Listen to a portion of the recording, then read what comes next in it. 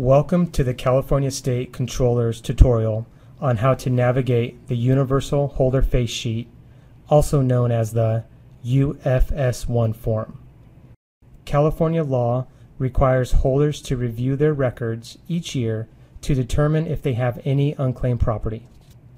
If the property has remained unclaimed for the required dormancy period based on the last activity date, then it must be reported to the State Controller's Office.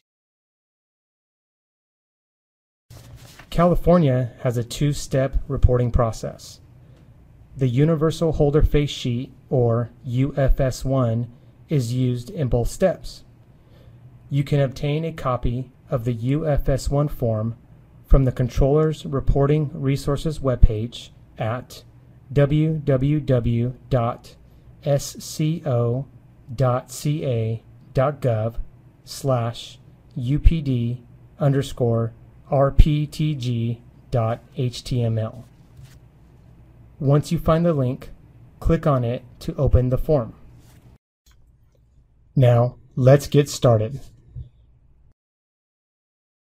Near the top of the page, make sure to check the appropriate box. The Holder Notice Report is the first step in the two-step process. Keep in mind the report is due annually. Select Due before November 1st unless you are submitting for a life insurance company, which is due before May 1st. Please note, do not remit or deliver property with the Holder Notice Report. Property remitted with the Holder Notice Report will be returned to the holder. The due date of the remittance will be provided on the Holder Remit Report Reminder Letter, or 14F form, which will be issued once the Holder Notice Report is approved. Select the Supplemental Notice Report box if additional reportable properties are identified after the Holder Notice Report has been submitted. You will receive a separate Holder Remit Report Reminder Letter, 14F, for any supplemental notice report filed. The Holder Remit Report is the second step in the two-step process. The Holder Remit Report is due annually between June 1st and June 15th, or, for life insurance companies, between December 1st and December 15th. All property must be remitted with the Holder Remit Report unless the property owner account was reactivated or the property was already returned to the owner. When completing a Holder Remit Report, you must enter the report ID number in the box at the top right corner of the form. The report ID number is provided in the Holder Remit Report Reminder Letter, 14F. Now that you have selected the appropriate report type, let's walk through the rest of the UFS1. Please note, missing or incomplete information on the required sections of the UFS1 may cause a delay in processing. In Section A, which is required, enter the holder's information. The holder is the business reporting the unclaimed property. Enter the holder's FEIN, or Federal Employer Identification Number, which is also known as the tax ID number. Then, if applicable, enter the corresponding branch number. Next, enter the report as of date. The as of date is the cutoff date of the reporting cycle. The as of date determines which properties will be reported in the Holder Notice and Remit Report. The as of date is not the signature date or report due date. The as of date must be either June 30th or the date of the holder's fiscal year end. The most commonly used as of dates are June 30th and December 31st. For life insurance companies, December 31st will always be the as of date. When submitting a Holder Remit Report, enter the check number or electronic funds transfer reference number. Section B is for holder contact information. Completion of this section is also required. Enter the holder name and address. enter the contact information for the person in the business responsible for completing the report. The State Controller's staff will use this information to contact the holder with questions about the report. The information in this section must match the holder contact information in the electronic report.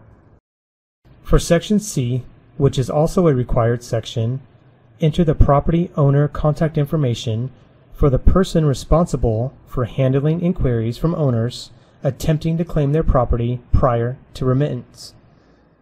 Please note, the contact information provided in this section will appear on the State Controller's website. This information will also be printed on SCO notices to property owners.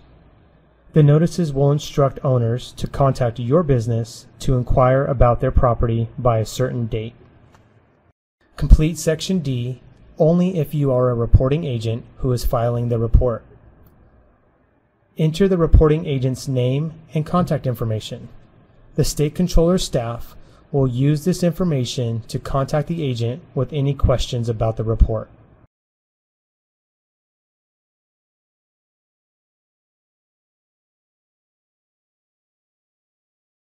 For Section E, enter the contact information for the holder's Chief Executive Officer or Chief Financial Officer.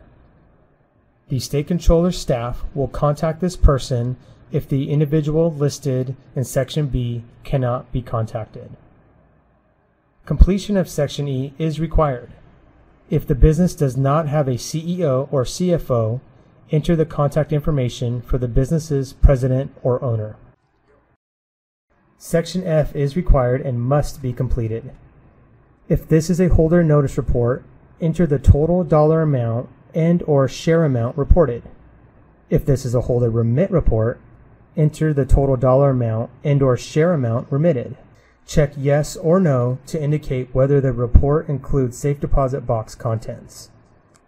Please note, the amount entered in this section must equal the dollar amount and or share amount on the property owner list.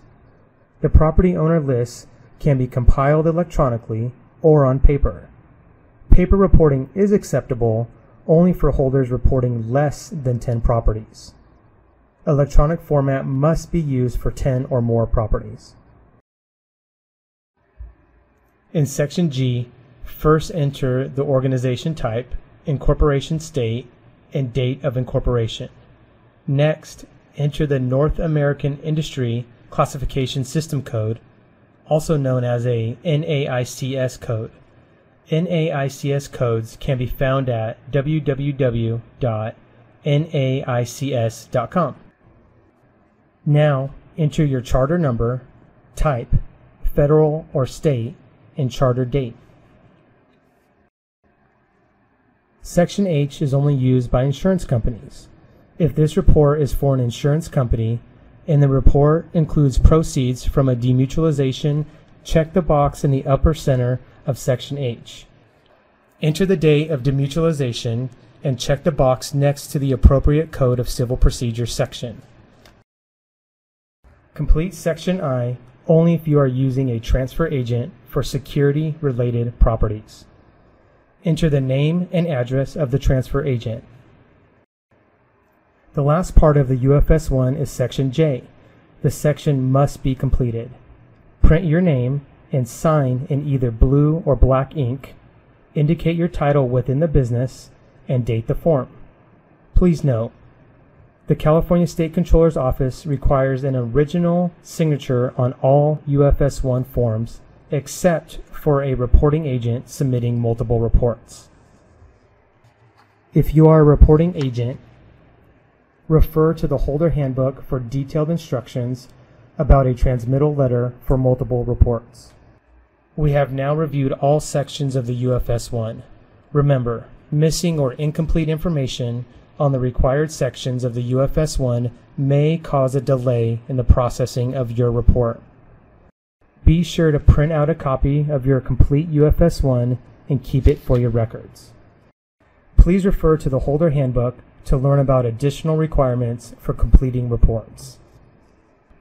Visit the Controller's website at www.sco.ca.gov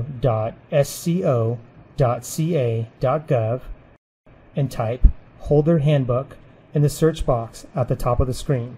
For more information or for additional questions, contact the State Controller's Unclaimed Property Holder Outreach and Compliance Unit at 916-464-6088 or UPD Holder Outreach at sco.ca.gov.